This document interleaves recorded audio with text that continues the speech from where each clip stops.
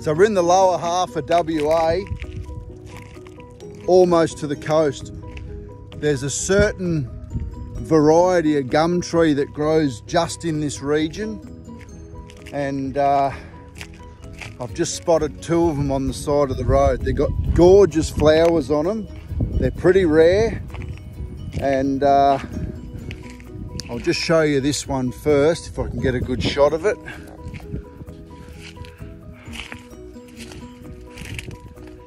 It's like a gum nut that turns into a flower. This one hasn't quite flowered yet, but there it is.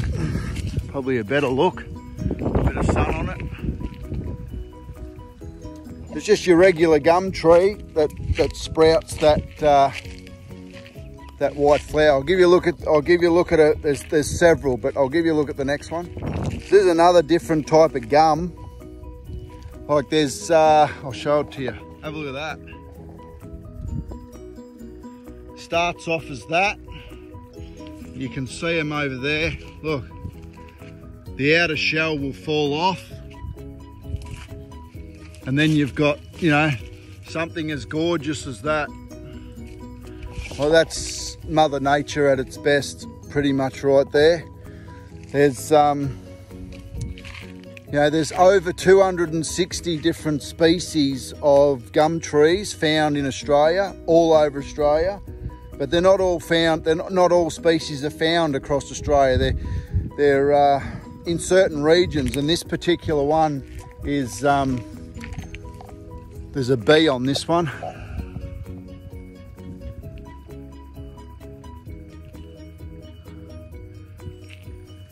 So as we found out at the market the other day back in Esperance, there's so many different types of honey that you can buy, different flavoured honey, and hence this is the reason. It's because of the gum nuts and what you just seen that bee doing. That bee will get all the nectar out of that little flower, take it back to their den, their hive, wherever they are, and make their honey. And this is where the bee people that make our honey get all the different flavours. Margaret and I tasted, I think it was about 10 or 12 different types of honey back at the market at Esperance a few days ago.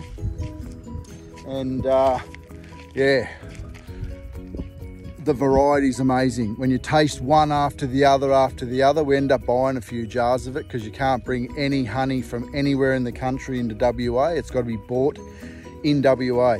You can take WA honey out of WA into other states, but you can't bring it from any state into WA. They won't allow it. They take it off you at the border. So, and they go through, they have a look at your car, your caravans, whatever. So there's lots of things you're not allowed to bring in, fruit and honey and lots of other things, but you need to read the signs and make sure you get that right, or otherwise they'll pull your car and caravan apart if you don't get it right. So yeah, the flowering gums, there's others down the road I'm going to show you. I've turned around to point this out because they're very, very rare, these particular type of flowers.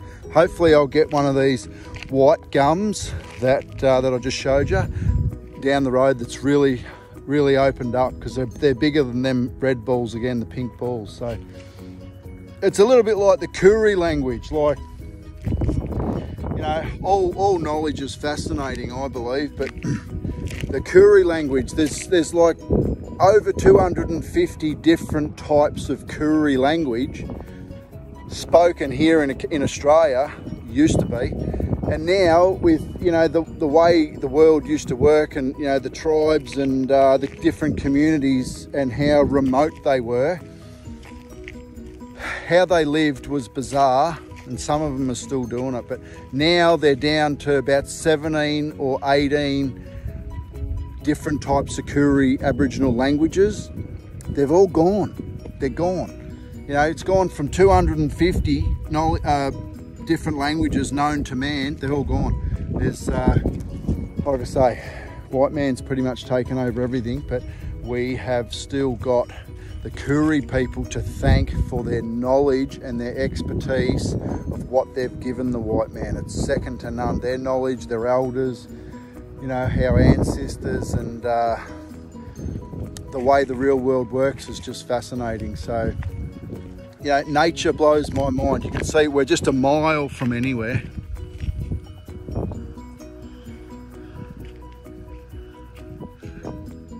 So we've got, this is how bizarre it is. There's that many gum trees around, and I've pulled up next to this mine over here, and I've found all 3 trees in one little area. They are few and far between, and you can see this yellow one here. See the nuts on this yellow gum tree? In a few minutes, I'll be down the road and I'll show you them yellow gums in full bloom. They are gorgeous. You won't believe how beautiful they are, just like those red and white ones. But yeah, it's you know, everything evolves and everything changes. Like the Koori languages that are gone, there's you know, over 230 different types of Koori language. They've just disappeared. They're gone. They're finished. Like I said, there's under 20 Koori languages left in existence. That's all Aussies and Kooris. That's all we know. Just under 20. So it's just knowledge. It is what it is. Like the, you know, 260 different types of gum trees across the country. It's when you find the special ones, I like to pull up and have a look at them, examine them. And you know, I've just seen the bee, and then I identified, you know, what happened at the market with the honey and the flavours, and just knowledge on top of knowledge. That's all it is. I'm going to go down the road and show you this yellow flowering gum tree. You'll like it.